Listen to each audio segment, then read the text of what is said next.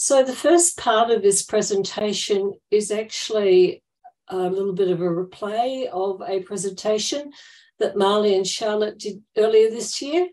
And I guess before I start playing that, maybe if Mahlie and Charlotte, you would like to introduce yourselves. So, hi everyone. Yes, so I'm Charlotte. I'm a research fellow with Project AIR Strategy, and I'm a psychologist and also a researcher where we look into trying to understand what happens in the brain when people feel certain things, when people think about themselves, when people try to connect with others. And we hope that can give a helpful perspective on what might be going on for a person with BPD. And so I'm happy to be here today and discuss, well, I guess what we found so far and what others have found so far. And I hope that may be helpful to you. Mahlie? So I'm Mahlie. I am a registered and practicing art psychotherapist, as well as a person with lived experience of BPD. And I've been working with Project AIR for about 5 years now, and I work in that space at the moment as a lived experience consultant and work with them on research projects. So Charlotte and I have been involved in some research projects together, and so have Carlin and I in the past. And so I work closely with that organization as well. And I did my clinical practice placement with them whenever that was. I have no concept of time. Last year. So last year, thank you, Rita, who knows my life better than me. So currently I run private practice called Living Arts Therapy, where I run DBT skills. I am a qualified accredited DBT trainer through Behavior Tech. And I run an arts-based DBT program and also do individual sessions. And my specialty is working with people with BPD, complex trauma, and dissociative disorders. So that's kind of where I specialize in working. So yeah, that's me.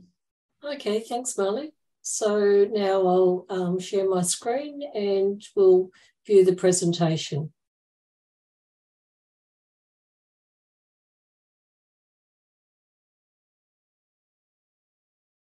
We are Mahlie and Charlotte, and we work together at Project AIR Strategy, and we both have a shared interest in understanding how our sense of self works and how we can better understand it so that we can work with people with a diagnosis of borderline personality disorder. We started talking during my PhD and continued on our conversations into Mahlie's master's degree. And we both really appreciate how we can talk together and found a shared importance in the narrative therapy and the way we can talk about BPD. We like to work together in a team, and our different spaces bring us together and bring together all that, well, we think the best of psychology, neurobiology, research, lived experience, peer support, and art therapy have to offer. Today, we want to just be clear that our presentation may contain imagery, language, and narratives surrounding trauma, brain injury, stigma, medical treatments, and emotional distress that some might find confronting. We encourage you to please use skills and strategies available to you to practice self-care and self-protection, especially if you are also a beautiful, highly sensitive human being. And we'd like to think about the role of this presentation in raising awareness around borderline personality disorder and understanding what it's like to live with borderline personality disorder. And we think language is a very important role in understanding it and talking with each other about it. A lot of the language is unfortunately also unhelpful and is depicted here on the left, such as attention seeking or manipulative, and doesn't really represent what the people with lived experience or their carers are actually experiencing. And so there was also other language suggested that can be more helpful and connecting, where we try to understand what's going on for the person and understand that they are doing the best in the situation that they are in. And today we also hope to offer a bridge of understanding borderline personality disorder, not as, I guess, black and white as it is depicted here, but in all its colors, with the different experiences. And by telling you about lived experience and also neuroimaging findings, we hope that we can build this bridge between understanding what might be going on for the person and then also thereby hopefully reducing stigma and finding better ways of supporting each other. Let's start with understanding how we see the development of personality disorder. And we would like to use this biopsychosocial model of Project AIR, where we see a role for genetic inheritance and for environmental factors that come together in the development of personality disorder. And research tells us it's kind of like a 50-50 distribution. Both play a role. And what we can understand as biological factors, what we can maybe see, is that kids are born differently. They have different temperaments. And some kids may be more sensitive to their environment and respond more to their environment, whereas other kids or infants don't, or not as much. And then there is the environment, the psychosocial factors that play a role, whether people or caregivers are around the person to help them co-regulate what's going on for them, to build that attachment and to help them develop a personality, and to be able to learn how to build relationships in life. And when these two things come into a mix where things don't work so well, we can observe difficulties in three core mechanisms. One is around affect, in the experience of emotions and the regulation of them. One is around identity, in building that sense of self, and in relationships and understanding what's going on for others and being able to build those relationships. And what that may look like in the room, how people may present their symptoms, can be different and can include cognitive symptoms like thinking there's no future, feeling hopeless, and dissociation of disconnecting from reality or from the world out there.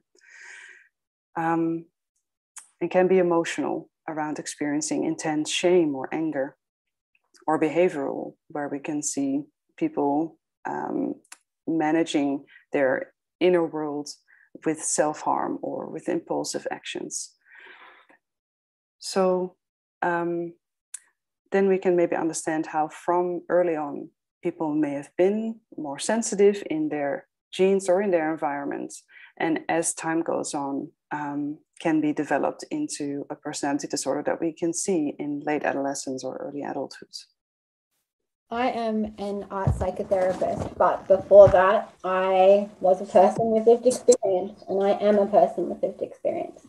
So I'm going to talk a little bit about my story and weave my story through the narrative of all this important research. So the story of my brain begins in utero. I was born premature and unwell and grew up in an environment that was unsafe, unstable, traumatic, and prevented my brain from getting the things she needed to thrive. I was often labeled the bad kid, the naughty kid, the problem child. I had both biological and environmental links to poor mental health, and that meant my brain often operated in survival mode from a very young age.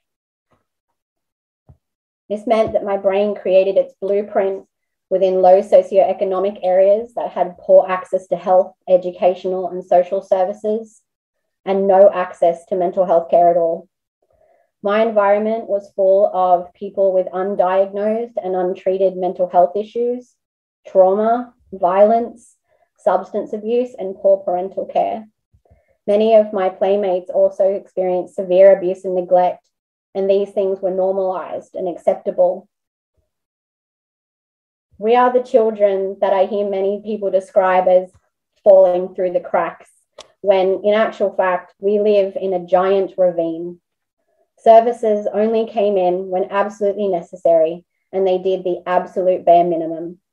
They often made my situations worse, inciting fear and punishment in a community that responded with violence and resource hoarding towards its most vulnerable people.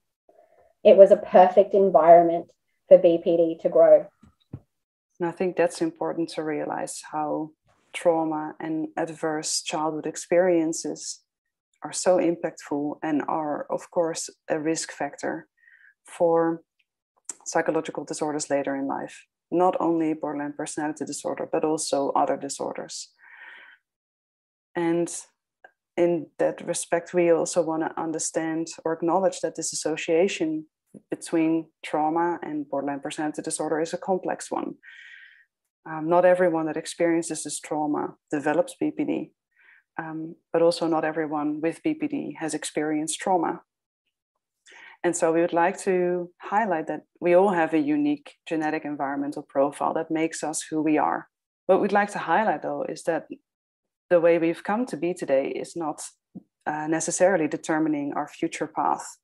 Our genes are more malleable and our brain is more plastic than we maybe once thought.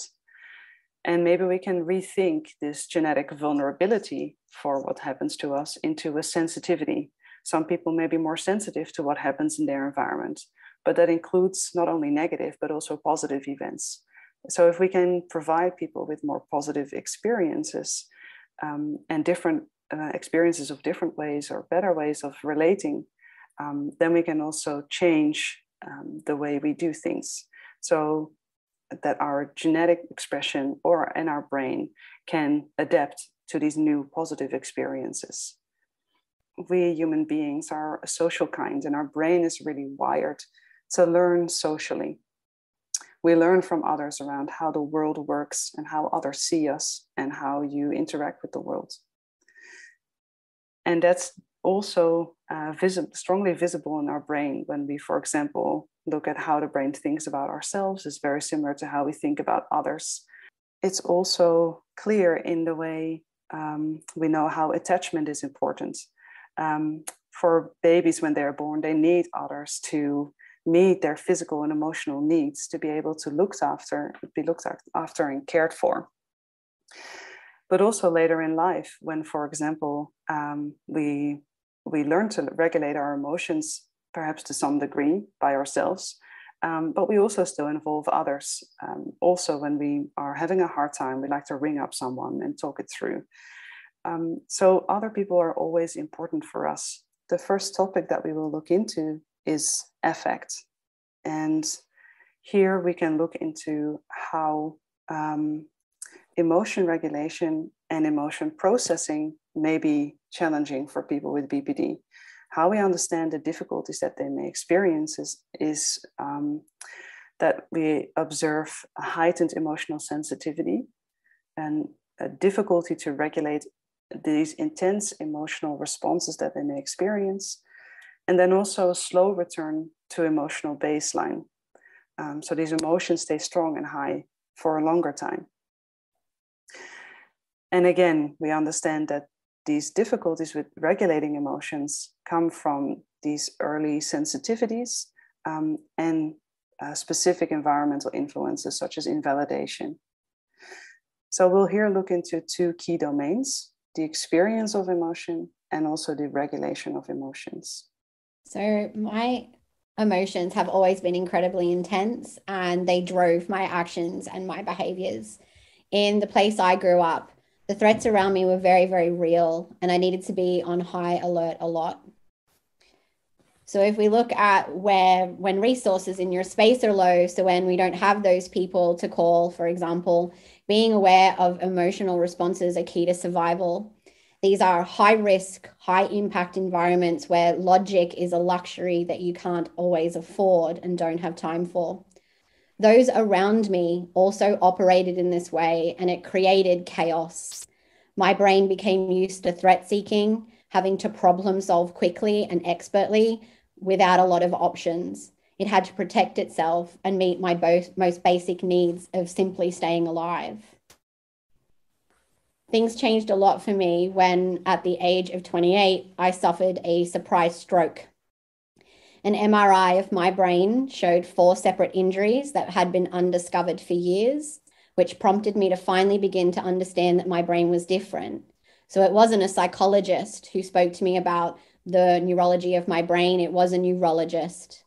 These injuries that I have are located in my vertebral artery, frontal lobe, and trigeminal nerve. So this began a cycle of questioning. How do I understand myself now through the lens of brain injury, trauma, and mental illness? What is affecting what? What is responsible for what? These questions are still largely unanswered, but I find the research that we do and Charlotte and her colleagues are doing helpful to try to understand my stories. In thinking about the brain and how it works and which areas are important for what, I guess I would like to acknowledge that in a way, we still have a limited understanding of what happens. We know that the brain is a complex network of interacting areas that together can do certain things, like make us self-aware, make us able to think about what others might be thinking.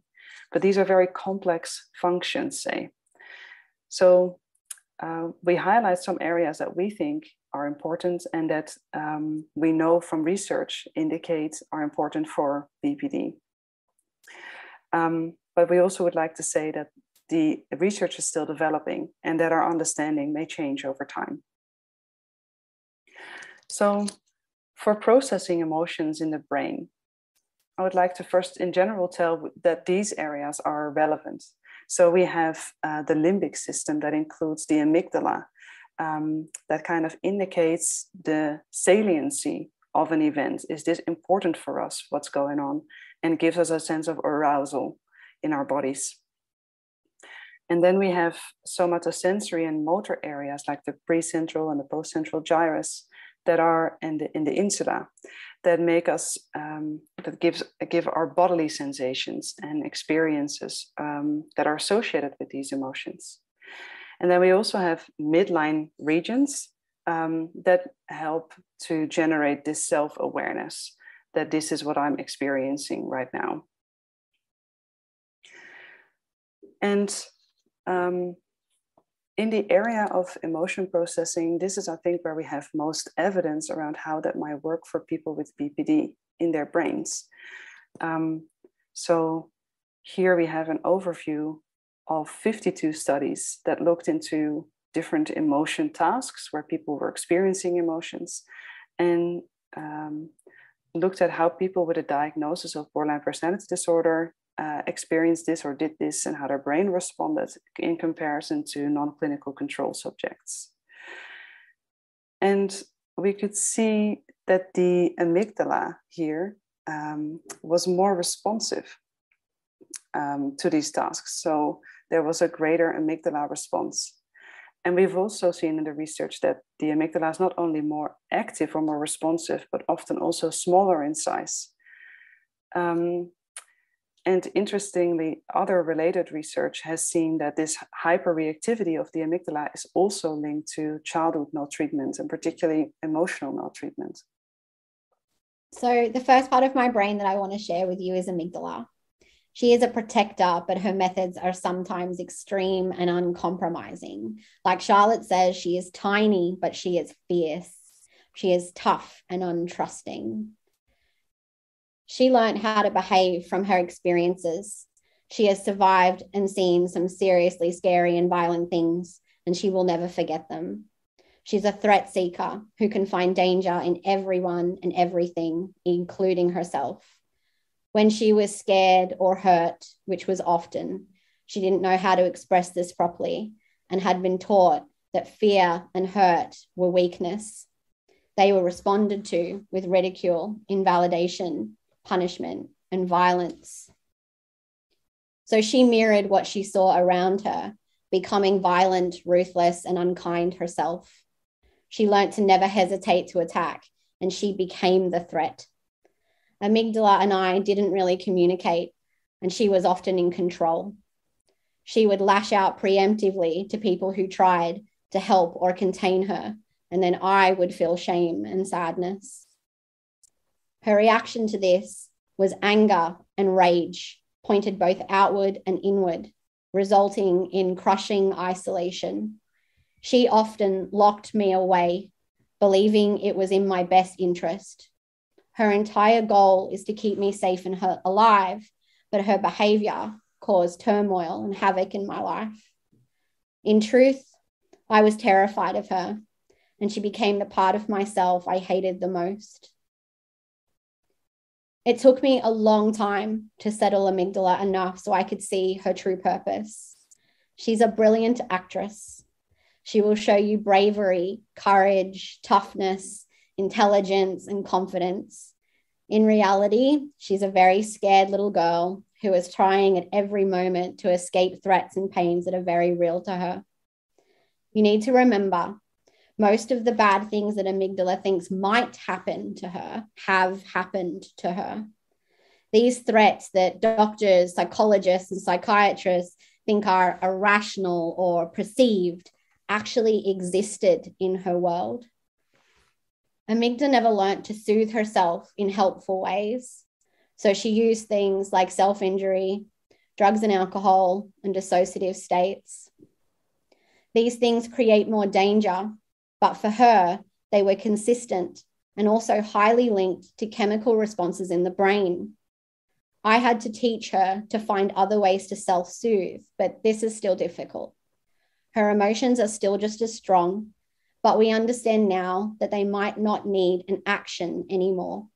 She hates surprises and she needs control. So color helped us sort out the emotions and start to label them. Color, shape, and line helped us communicate to others what we didn't have words to say, and our color language is our strongest dialect. We knew that colors often sat alongside of each other.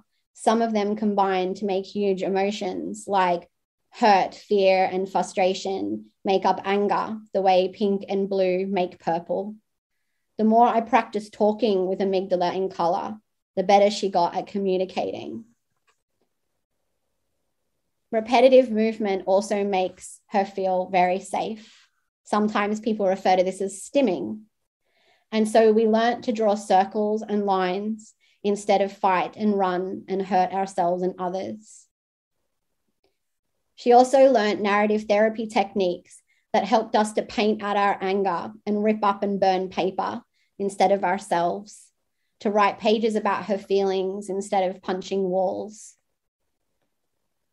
I learnt what amygdala needed to feel safe, and we spent time with things like our favorite trees who had mothered amygdala when she was trying to hold too much inside. We practiced asking Mother Ocean to hold our big feelings and keep them safe for us. And then we learned how to be our own ocean, how to tread water, ride the waves, and survive storms safely. When communicating with amygdala, you need to be careful. She needs a safe space to be heard that is completely non-judgmental. She will retreat quickly and completely if you come too close, too fast. Safety is key, and creating safer spaces needs to be a priority. Clinical spaces were most often traumatic and confronting for me. And so I am very lucky to have a psychologist who can lean into my safe relationships with trees and is open to sitting in a park each week doing therapy so I can feel held by her and the gum trees as well. In this way, I welcome her into my world, and she is able to become a part of my chosen safe space. My amygdala has grown up a lot in the last decade, and she can now tell you what she's feeling, and she allows the gentle, kind, and soft emotions in her world more.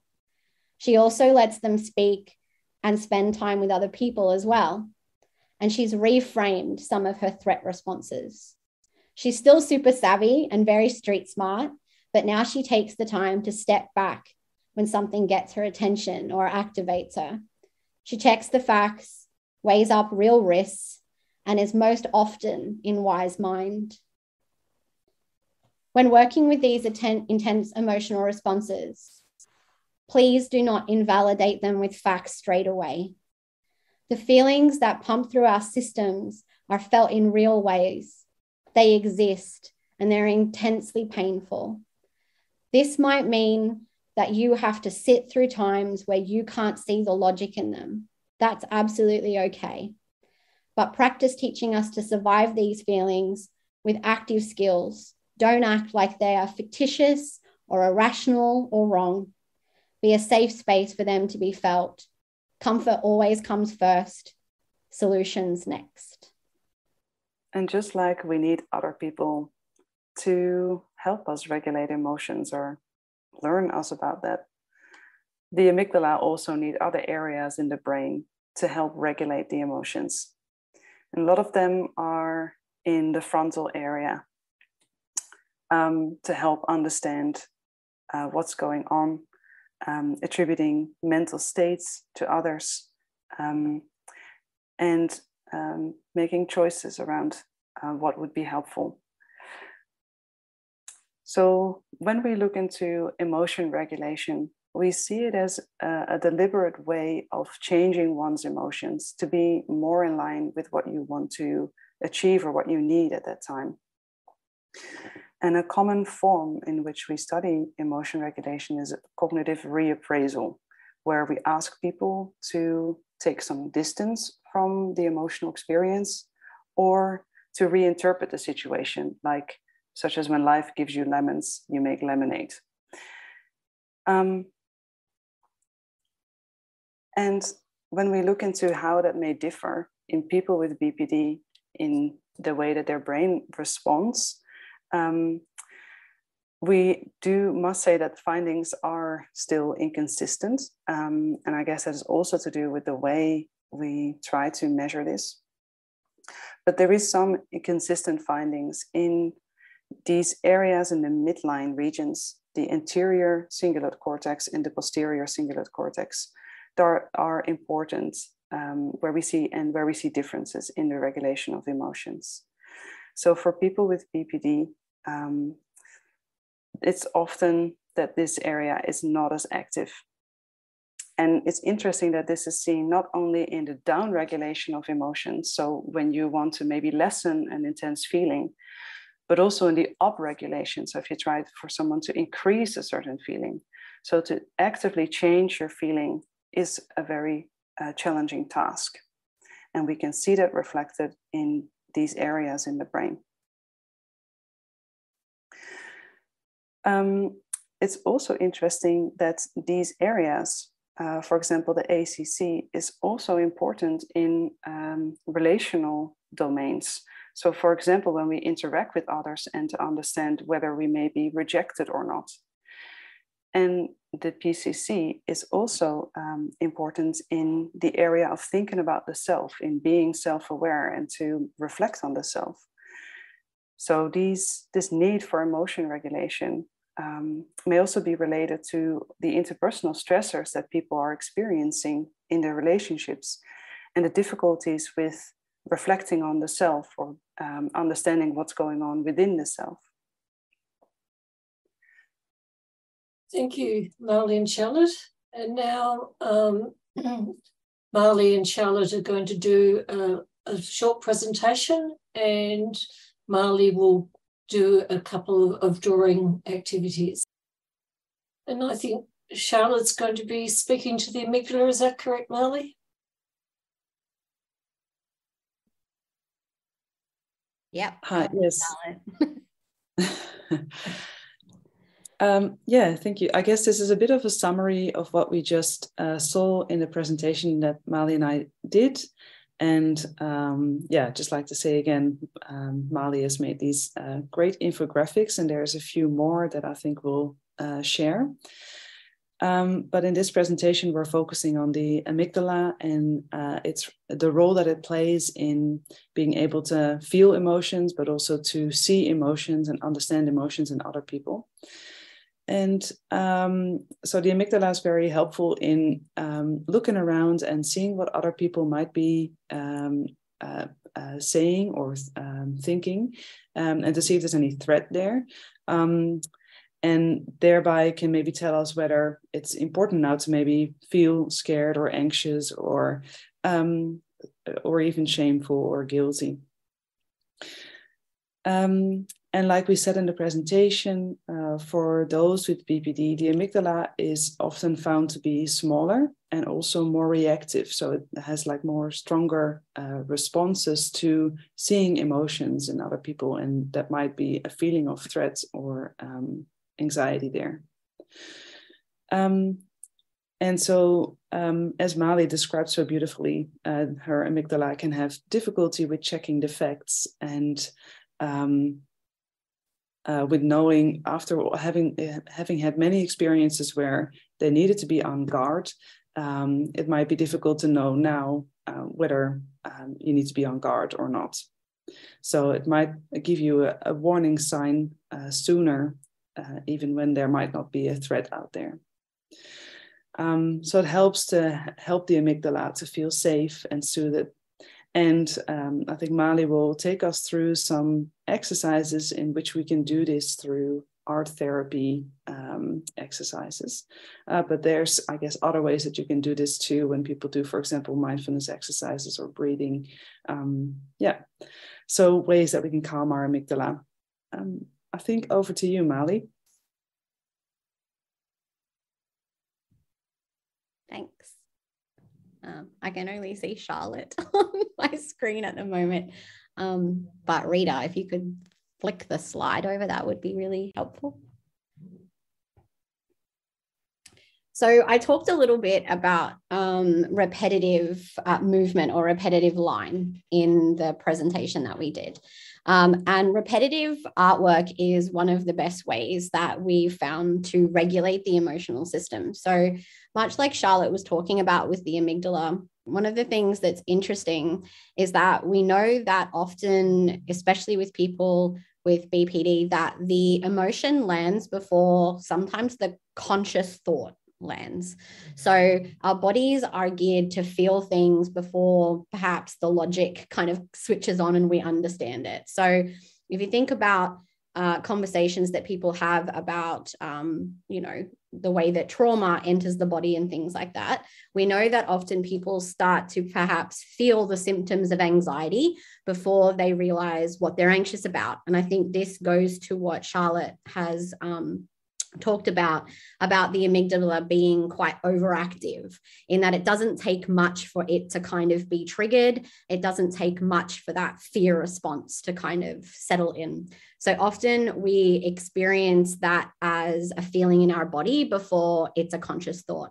So repetitive artwork or any form of repetitive movement is self-soothing to our brain. And if you think about it, I like to kind of remind myself that it's the reason why people rock babies, right? Is to kind of get that repetitive kind of movement going. Now, if we've grown up and we weren't a person who was rocked as a baby or wasn't taught how to self-soothe, then we don't have an understanding of how to do that. And so it can not be inherent. It cannot be something that we know how to do automatically. And so we have to recreate that. So this is where the behavior of stimming often comes in. And if you haven't heard of the word stimming, it comes from largely the big, beautiful, diverse, neurodiverse community use this word a lot. And often you'll see it in things like rocking, using fidget spinners, any type of movement that is done over and over again. And so we can replicate this by using art practice. And you will probably find that whether or not you have a diagnosis of any mental health issue at all, you probably stim, even though you might not realize it, or you might not call it that, or you might not, be aware of it.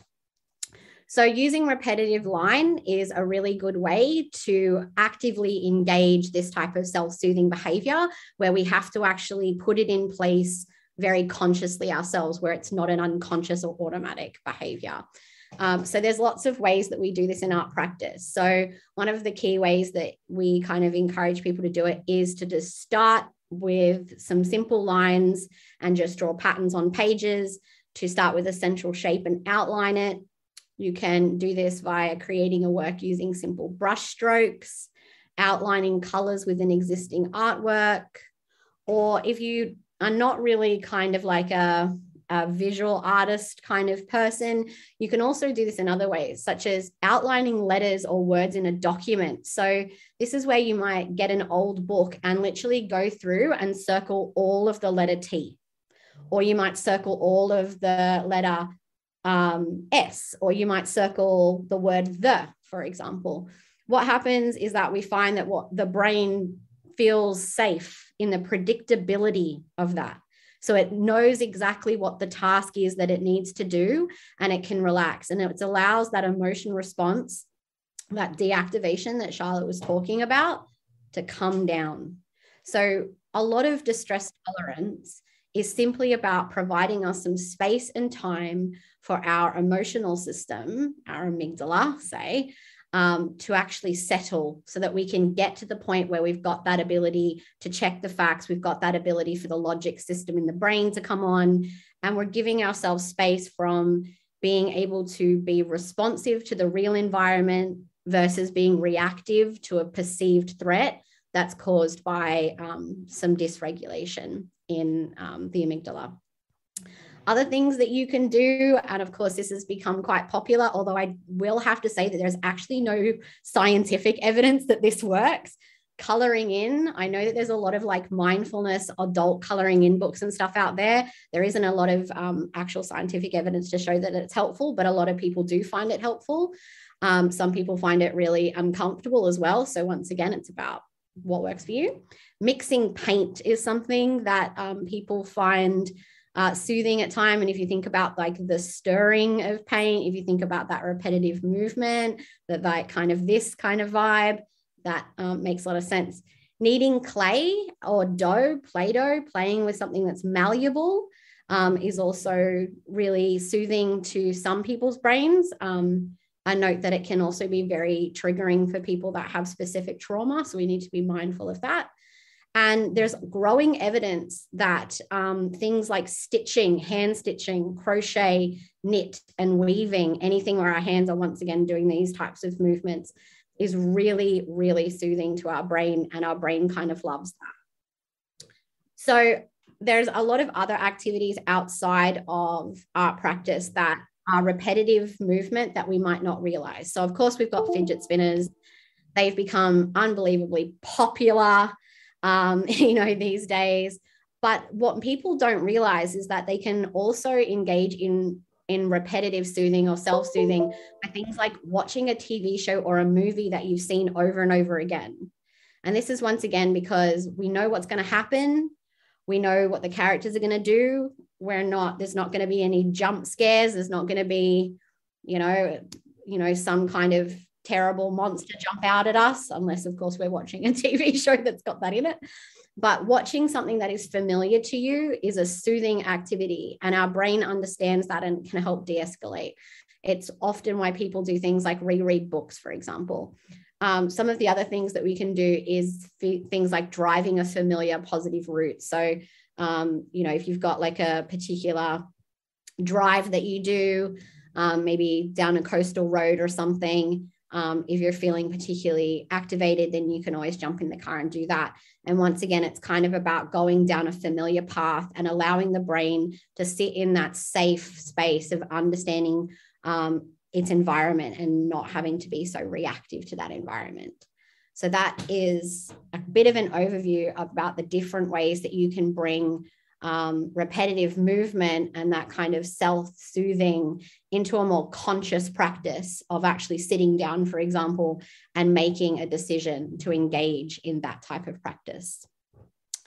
We're going to do an activity, and I think that Rita sent out some information for you. So I hope that people actually do have access to some maybe art materials. All you need is literally a piece of paper and a pen to do this activity. We're going to do an activity called a Zentangle. Rita, could you flip over? Okay, so this is a Zentangle. This is something that is well known to a lot of people, and it is a beautiful regulation task. It serves two functions. So first, of course, it embeds the idea of repetitive movement because we often integrate patterning into a Zentangle. But one of the things that a Zentangle also does is it also helps trigger the reward system in your brain. So we've talked a lot about like the amygdala and the kind of limbic system and things like that, the emotion system. But what we haven't touched on is that it's also really key for our reward feeding function. So we do something, we accomplish that thing, and when we get a kick of often like dopamine or serotonin, so all of these good chemicals. So it's important when we focus on these brain systems to not just like focus on maybe what's not working so well with them, but also what actually we can do to help them function better.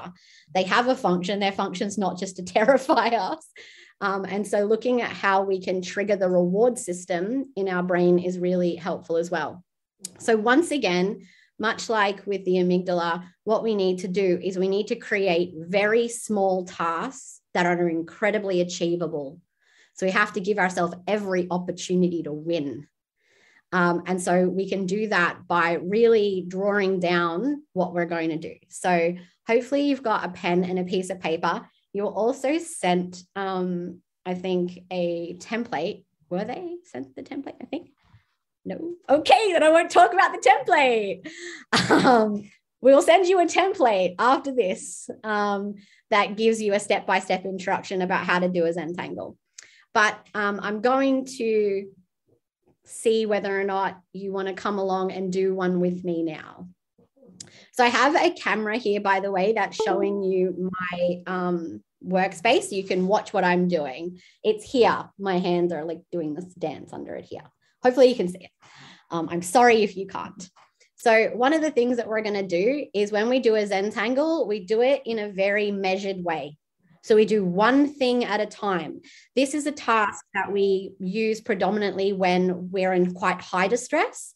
So that means that we have to acknowledge that our brain doesn't have the resources that it does when it's not in that state. Our brain is often in survival mode. So one thing at a time is really, really important.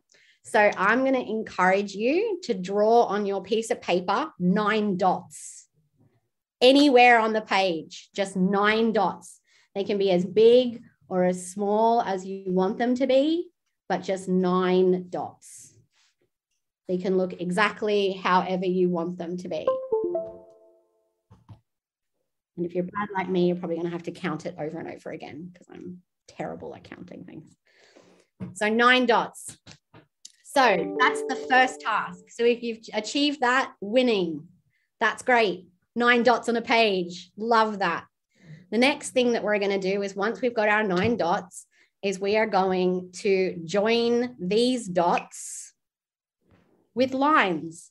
And you can use any type of line you want. Be as creative as you possibly want.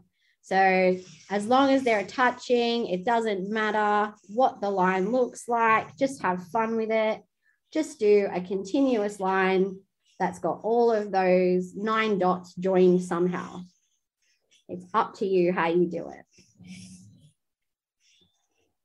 And once you're done, be done. So that is the next step. So once you've done that, congratulations, you've achieved that as well. What's happening in the brain at the moment is the brain is going, I have a task, I achieve it, I get a reward. Even if you don't feel it, it might not be super automatic at the moment, or you might not experience it. It's starting to get your brain into a pattern of going, I do something, I can achieve it, and I can be rewarded for that. So it's starting to kind of regulate that a little bit of us being able to kind of have a goal and achieve it very, very quickly. Now, what then happens is that you're left with all of these lovely little sections. And so what we do is we do one thing at a time. We take each of the sections and literally just start to fill them with patterning. So once again, this is now integrating not only this kind of reward function of going, I can achieve one section at a time, but also brings into it repetitive movement. So you've got a soothing thing happening where you're engaging with repetitive movement over and over again, which the brain really loves.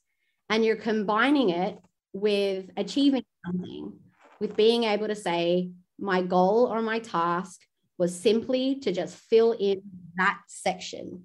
And so as you're going and you do each section, and you need to do each section as you go. Don't start with one section and do like a couple of lines and then jump to another section. That's not going to be helpful for the brain. We're going to just kind of keep going and achieve that section filled with either line or color.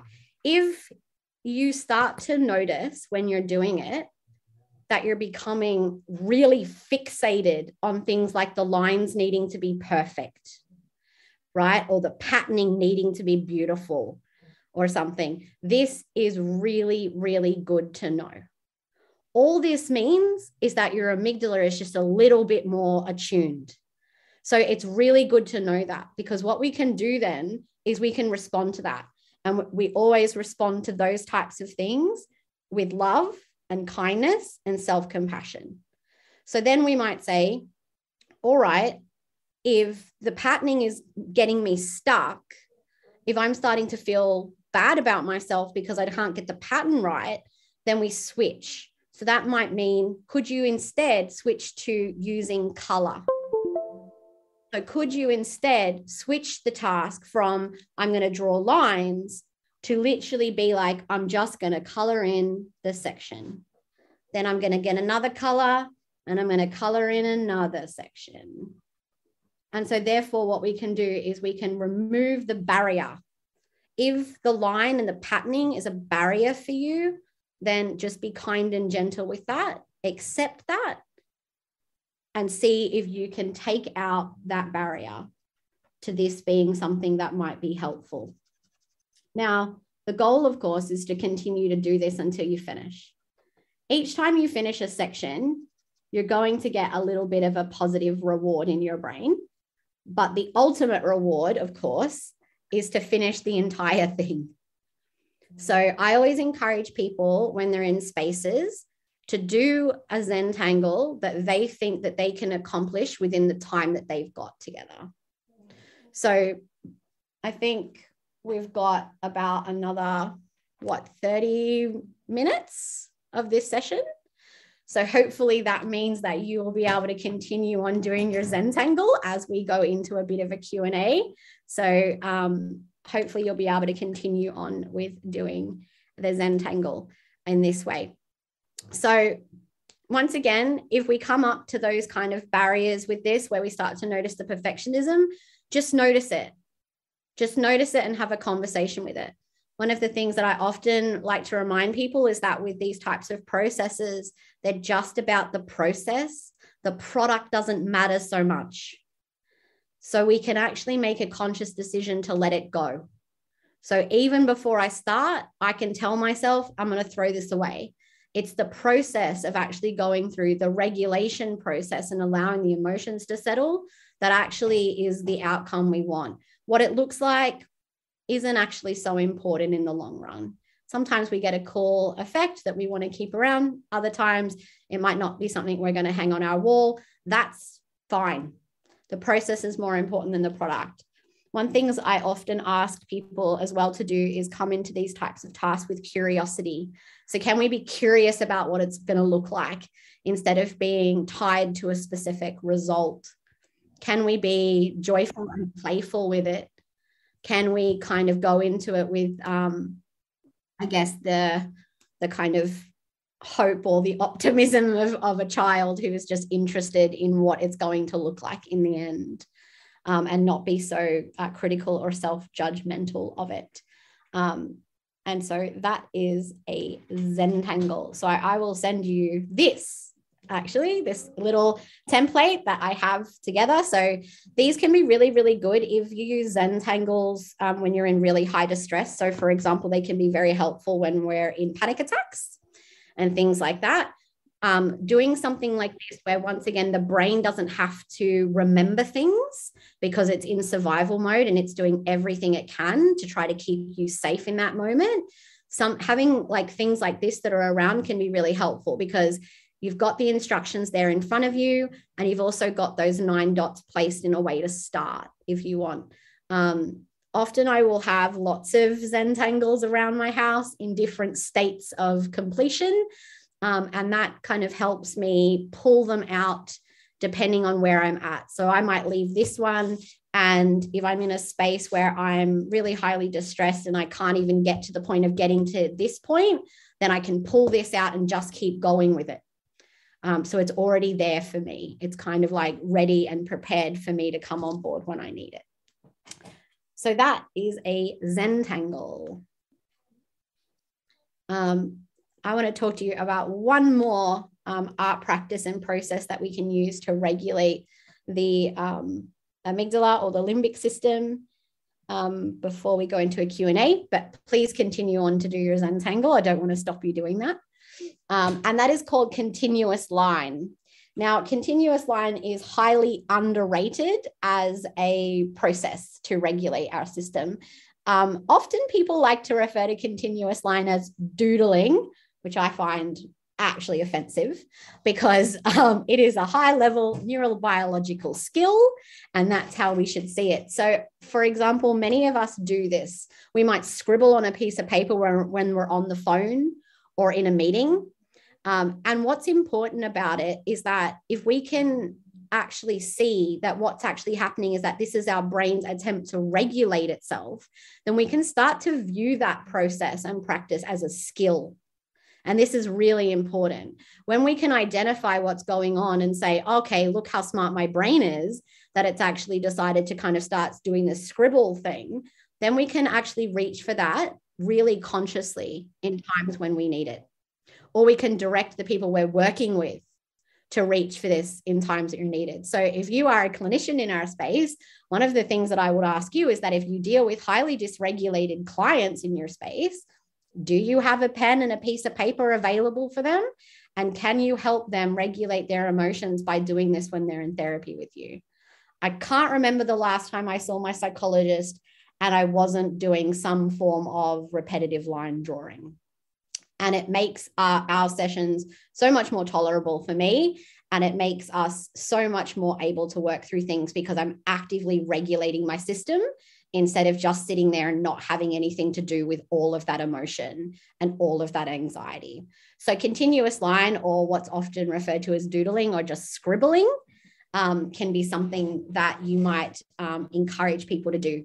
We know that it takes around 5 minutes for this process to start to regulate the brain, depending on the level of dysregulation. So there is some research that's been done on this in the kind of art psychotherapy space. And we know that it does take around 5 minutes before we start to see that deactivation. And once again, you do need to be mindful of perfectionism and resistance at the beginning, which is why we encourage people to just do it as a scribble when they first start. But there's also the option, of course, to actually draw an image in a continuous line where we don't lift up the pen. But if that's not a comfortable place to start, then we can just start with continuous scribbling. So the only rule with continuous line is that we don't lift the pen off the piece of paper. That is the challenge for the brain. The brain kind of is like, oh, I have to learn something new and this is a bit hard. And that distracts it from the emotions that it's feeling. And so we want to distract it. Some of you might have heard of this concept referred to as bilateral drawing. Bilateral drawing is where you use two hands at the same time to do this process. And I do just want to put in a caveat that bilateral drawing is highly connected to trauma processing. And so we know that it actually can elicit some kind of trauma responses in a positive way. It's a cathartic process, but it does need to be done in ways that are practiced safely. So just be mindful of doing that it does engage the brain in a different way that they're not really sure about. You can also practice continuous line by coloring in, but really focusing on coloring in, but actually not lifting the pen up as you're coloring in. So any type of like this type of movement really. And so that is a few different processes that you might want to think about doing to help regulate your emotions or to help you support other people in your spaces to regulate their emotions. So yeah, that's it. I hope people don't. It's so weird for me not to be able to see, because often when I do this, of course, I'm watching people do their Zentangles in front of me. So it's incredibly annoying not to be able to see all of your beautiful Zentangles. But hopefully that worked. Thank you. Thank you very much for holding them up. I really do appreciate it. Well, thanks. Yeah. Thank you, Mahlie. Yeah. Thank you. I'm an art therapist, so that's like, you know, it's drugs to me to see people do artwork. So thank you. And yeah, I guess congratulations to everyone who's given it a go. Yeah, thank you for that. There's only really been one comment so far in the chat, and I'm not too sure whether people have got any questions or we're too busy drawing. One person commented how she loves Zentangles now that she's been taught about them. Yep. And also a thank you from Louisa. So are there any questions for Mahlie or for Charlotte? Mahlie, there's one question here about in the continuous line, why is it important not to lift the pen? I think actually maybe Charlotte could answer that as well. I think my understanding is that what it is, it's about creating a challenge for the brain, which distracts the amygdala or distracts the other parts of the brain. And that's kind of what it's about. So it's about kind of sitting in the often, like we'll just name it, the annoyance of that. And you then become so annoyed by that your distress stops. So that's kind of the distracting, I think, component of not lifting the pen up is that as well. Often when you first start doing it as well, your hand starts to ache. And I think it's a little bit of that kind of thing that like we learn, right, about kind of like, you know, if your back hurts, then stub your toe and then you'll stop thinking about your back. So I think it's probably a process of just rerouting the brain from what it's fixating on a little bit. But I don't know, Charlotte, what do you think about that? Yeah, I guess it seems like trying to keep your attention with that part of the task. And I guess not lifting the pen, like you say, can be that challenge of keeping your attention there. Yeah, I guess could be similar to like a mindfulness exercise where your attention might drift away and might go back to the emotions or worries or things that were on your mind, but to then gently ask yourself to come back to the task or the thing that you were doing. And I guess this continuous line helps to keep that focus on this one task that you're doing. Thanks, Charlotte.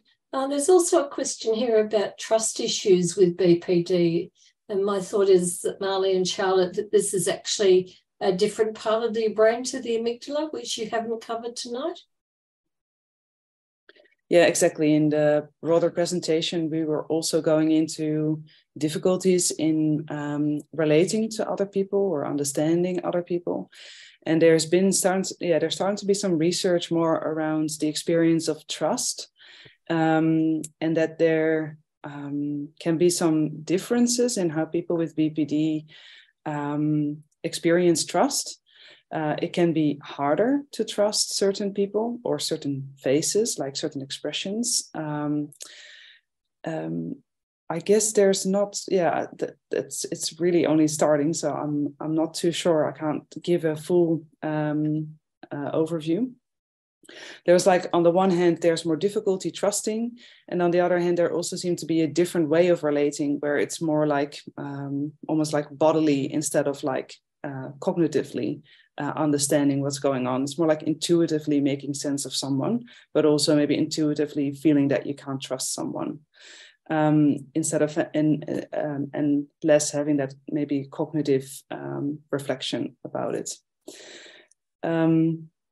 One of the in the infographics that Mahlie made, one is also around this area in the brain, the TPJ, which is important for taking perspective. So like seeing what might be going on for other people, or also looking at yourself. And that is kind of like,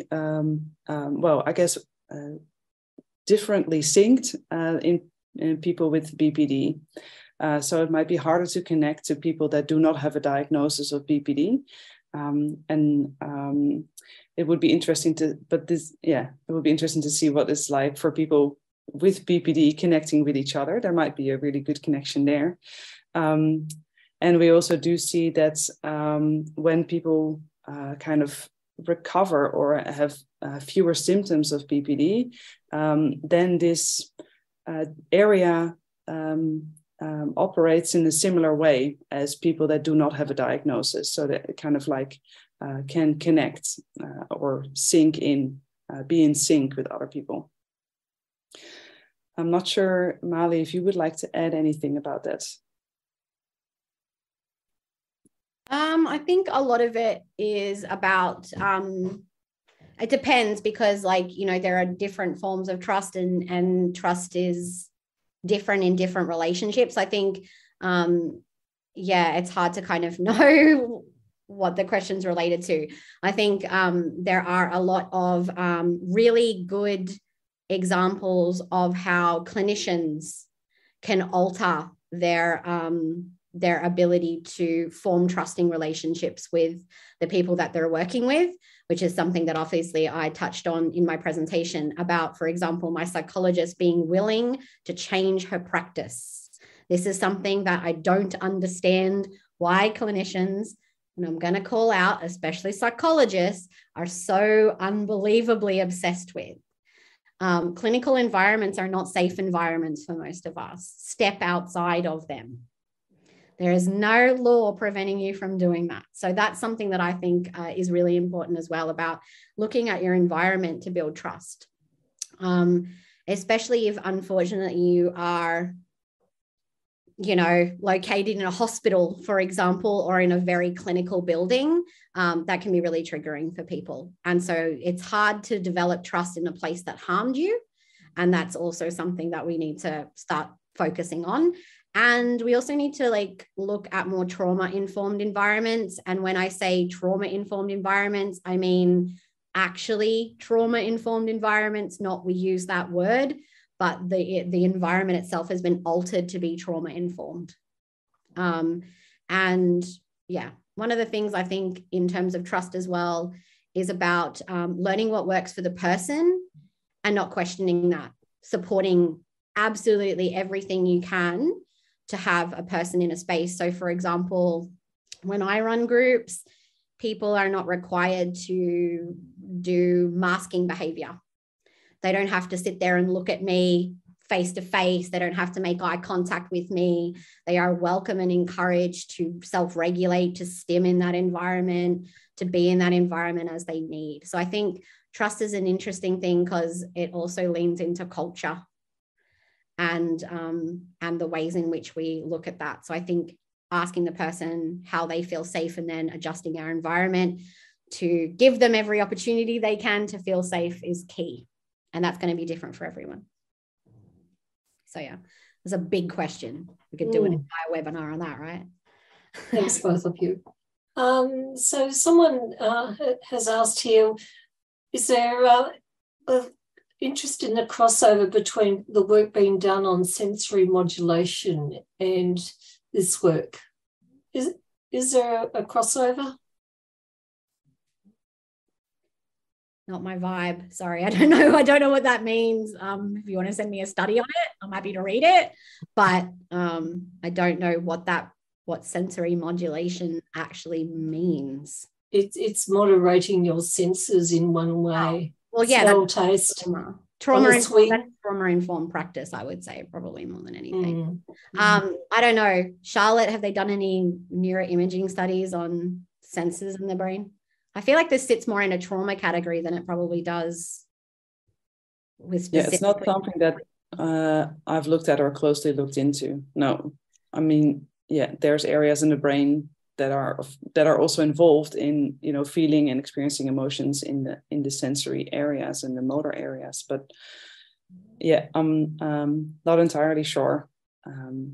Maybe Becca wants to explain a little bit more about what she was hoping to find out about. Sure. Okay, Becca, go ahead.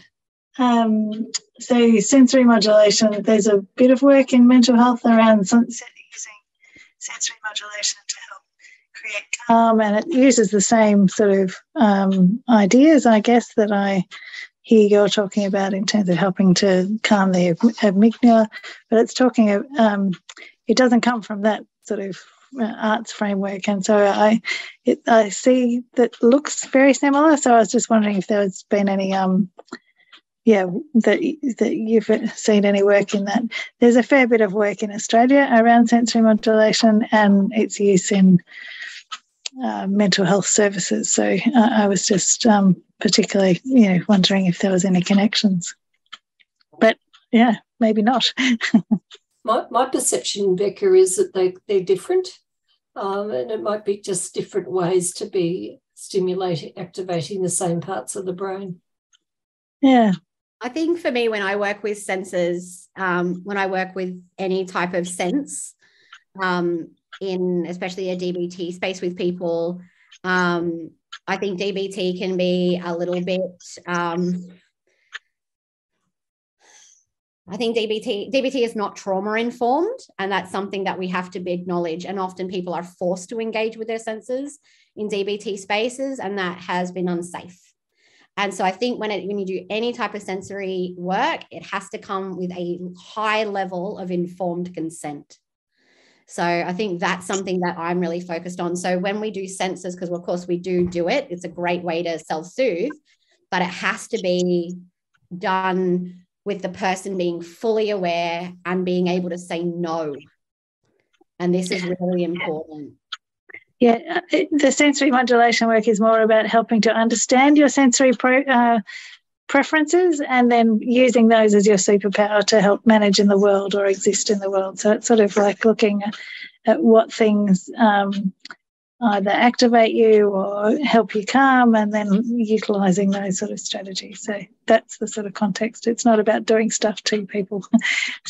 Yeah, so that sounds like DBT, I guess. DBT is that's a core component of DBT, is engaging with, especially with distress tolerance and things like that. Of course, we teach like the 5 senses in DBT, but I think one of the things that is important about that is that in learning those processes, also you run a risk of people having to sit with the activation.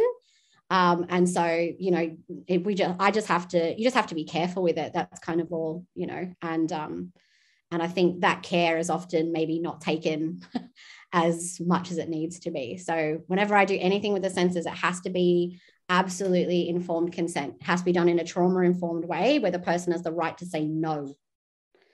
And also in a way that, especially in a group environment, if you think about using smell. As a person with a brain injury, smell can activate my brain and cause massive migraine. So if I was to walk into a space and there was smell in that because someone had decided that was soothing, that could also be really harmful. And so that's one thing that I love about Zoom, actually, and about doing online stuff when we do senses, because it means everyone gets their own environment that they can control, which is really lovely. And so we've got people in some of our spaces that paint with scent. So actually literally use essential oils to paint with. And I love that person has the ability to do that without anyone else in that group being upset by that. And it's such a beautiful, beautiful thing, that they get to have that. And they can share that with us other ways as well. They'll often tell us what the scent is. So, yeah, I think I think there would be a lot of like neuroscience around that stuff as well, because I think smell is such a big thing in the brain, right? Like we've all had that experience of a smell just like taking us back to something, whether that be positive or negative. So yeah, sounds really cool. I'll look into it. Mahlie, there's a question here about how you've got any suggestions maybe through your art therapy of supporting children that may have experienced some trauma. I don't work with kids. No. It is a flat rule for me. They're way too intense for me. But art therapy is a great vehicle for working with children. It is probably, you will find art therapists in Australia, very unfortunately, mostly within prison systems or within child protection systems. That's where they actually pay us to do our jobs the most effectively. So that's where you get most art therapy, which is really sad. But there are lots of people who are brilliant art therapists that focus entirely on working with children. And of course, we are all children. And the reason why we do that is because the first language we ever learn is color, shape, and line before we develop any type of language. So that's why it works so well. So go to ANZACADA. ANZACADA is the regulating body for art therapists. Just a note that in Australia, anyone can call themselves an art therapist. So I really encourage you to make sure that the person has training and qualifications, because the term is not regulated. So anyone can use that term. But if you go to the website ANZACADA, which is ANZA. In the chat, Mahlie. Thank you very much, Rita. ANZACADA, that will provide you a list of everybody who has completed qualifications up to a national standard.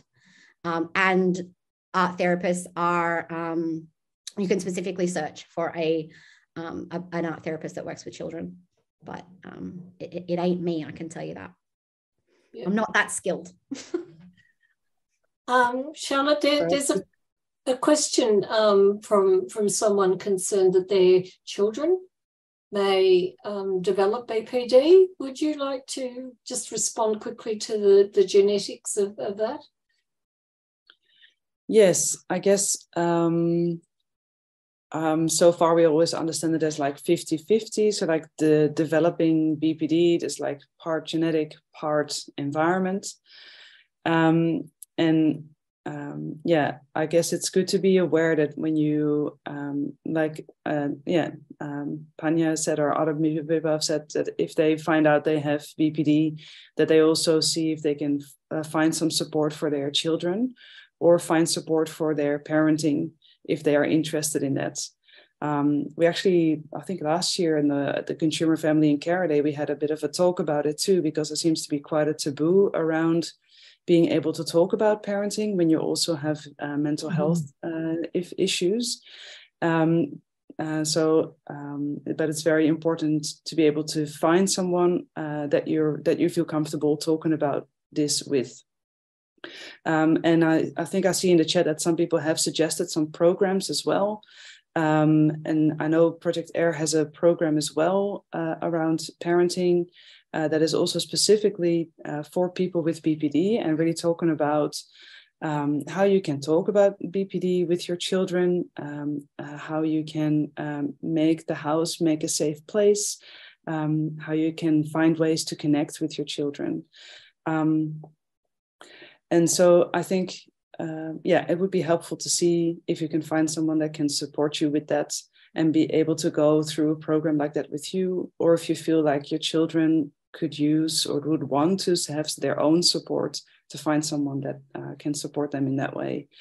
And I guess just to reiterate, there are resources out there, see if you can find someone that you can trust to be able to talk about it. Thanks, Charlotte. So Louisa has posted a link to sensory modulation in Brisbane. They actually presented at our conference Awareness Week last year or the year before, but their presentation is available for anyone who'd like to view it on our website. There's so many questions. Question on memory and forgetfulness. This person struggles and has to write everything down. Any idea whether this would be a combination of both BPD and would depression cause this, or a combination of both BPD and depression? My thought is that that's a pretty tricky question to answer without having a whole lot more knowledge. Any thoughts, Mahlie or Charlotte? Yeah, I guess I agree. It would be hard to say something about someone individually. I guess in general, we know that stress is just not helping our brain to process things or to remember things. There can be, I guess, different reasons why this forgetfulness comes about. And if you think that this is something to do with mental stresses, to maybe find a way to have time where you can maybe calm the brain and take some time to reflect or let things sink in. I'm not sure, Mahlie, what you think about that. Yeah, I think there's lots of things that could be going on there. Obviously, like, everything impacts our ability to, I guess, have high cognitive function or executive functioning.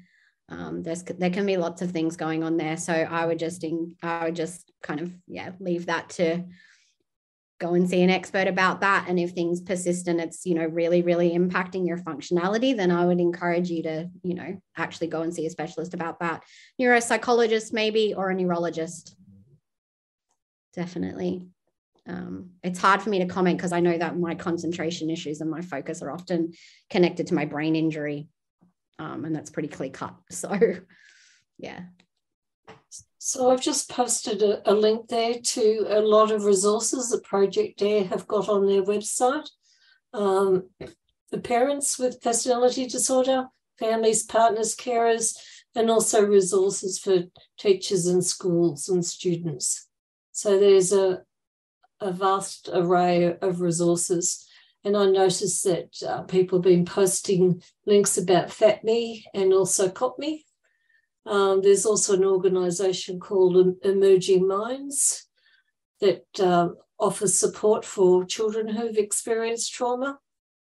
The foundation has got a little booklet on its website about how to talk to a child about a parent who's got BPD or an adult in their life that's got BPD. And there's a couple of presentations from parents who've got young children, a parent with BPD who've got young children, and a little bit about their journey. I'd really like to say a huge thank you to Charlotte and Mahlie for your presentation tonight, and for Carlin to be sitting through this. And thank you everyone so much for attending. And I hope you have learned something from tonight, some strategies. So thank you, everybody. I hope you finished your Zentangles. Please finish them. Give your brain the best dopamine kick it can get. So even if it's 5 minutes after this session, spend the next 5 minutes finishing off your Zentangle to get the maximum effect in your brain and feel good about yourself. And thank you for showing us all of that. You accomplished that goal. So amazing. Look how amazing your brains are. Beautiful. Halfway there, but I've been concentrating on other things as well. Lovely. Beautiful. Thanks so much, everyone. Thank you. Thank you. Thank you.